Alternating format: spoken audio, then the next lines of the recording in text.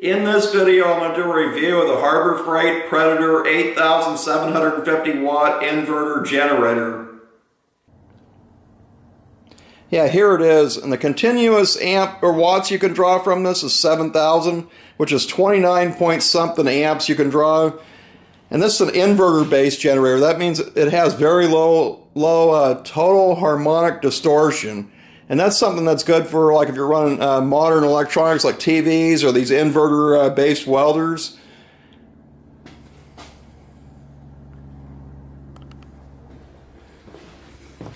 And here's a 5,000 watt Honda generator I bought like 15 years ago. And all the parts are separate, like the wheels, the handle, this piece up here so you can pick it up. And they also make a kit where you can put a battery and a battery box on it, but you have to buy all those parts separate. This Predator generator at less than half the price comes with all that stuff with it. And this one's bigger than that at 7,000 watts. So what I'm planning on doing with this is buying a van, and I'm going to put this in the van, and then I'm going to hook two welders and a plasma cutter up to it. And those welders and the plasma cutter actually only draw about 15 amps. Yeah, and I also made this adapter up so I can plug it in because it's got a twist lock 240 volt plug on it. Yeah, so now I'm going to take it out of the box off camera. Yeah, and here's what it comes with. There's the wheels and the handle and everything. And here's so you can charge batteries with it. I think it puts out 8 amps at 12 volts. Comes with some different jets for the carburetor if you live in high altitude. And I think this weighs about 150 pounds. And underneath the generator, there's these two brackets you need to remove.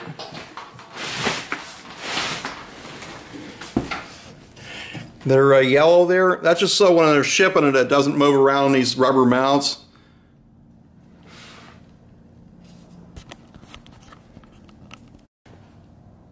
Yeah, so next I'm putting the wheels on. And these bolts just go in these two holes. It's pretty simple. Yeah, so when you put these wheels on, the bigger washer goes on the inside here. That's what it says on the instructions. Yeah, and you also have to hook the battery up. The best way is just to tip this up, and then you can hook those cables up. Yeah, and this bracket for the handle goes on next, and with the rubber bumper that's down here faces down.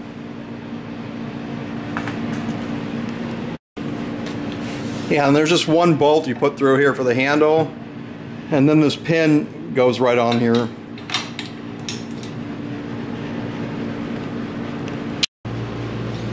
Yeah, so next we've got to put oil in it. And the oil cap's kind of hidden down here underneath the control panel, and because it's hidden, it comes with this funnel.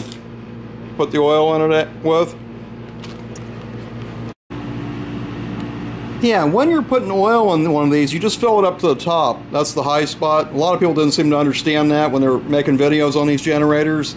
But this is basically just a copy of a Honda engine, so they're exactly the same.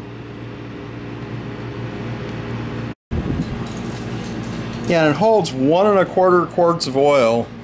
So now I'm ready to run it. And you just want to make sure the fuel valve is turned on. And I recommend putting this fuel stabilizer in the gas.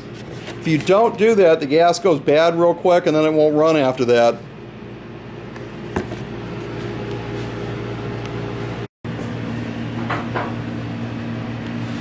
Yeah, so then you're just going to pull a choke out.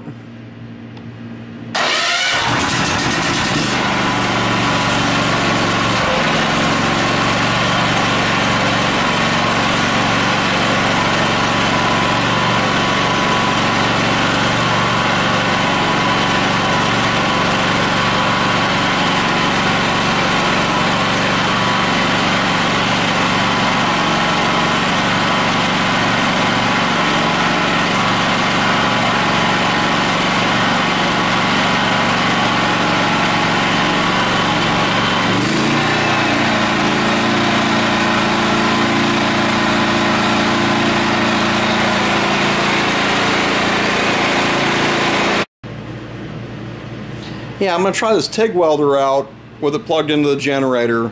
And in the cards, I'll put a link to the review on the TIG welder and this welding card that I built.